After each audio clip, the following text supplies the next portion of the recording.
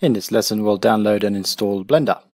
So I'm just in Google and I've typed in Blender here, and we don't want these blenders and we just want to come down here to blender.org, okay, www.blender.org, and you go to the download section. Okay, and this is the version that we're using, 2.78C, and we're going to install it on Windows, or if you're on a Mac you can download the Mac version. I'll show you that a bit later. So I'm just going to download the MSI, which is the installer, and you just got to make sure that you download whichever one you want, 64-bit or 32-bit.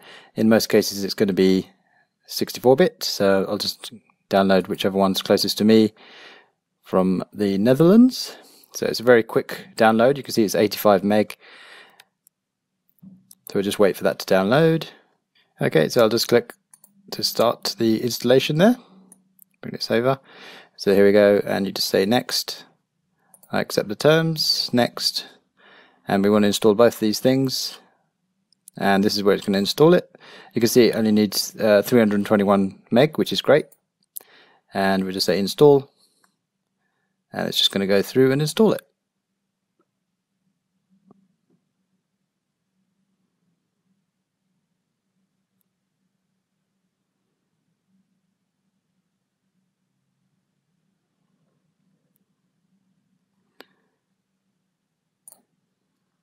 Okay, hit finish. So it'll be in your start menu and you'll see the new installation. So I'll say Blender, just open it up. This is what the, let me just bring it up here so you can see it here. This is what the shortcut looks like, and you just click on that and it will start up Blender.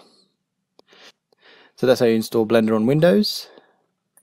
So for the Mac it's exactly the same. You just type in Blender, come down here to the Mac OS X, and just download the zip from whichever one's closest to you, and you'll have this, basically this zip file which I've already downloaded. So if I double click that to unzip that, it's just going to unzip that onto the desktop there.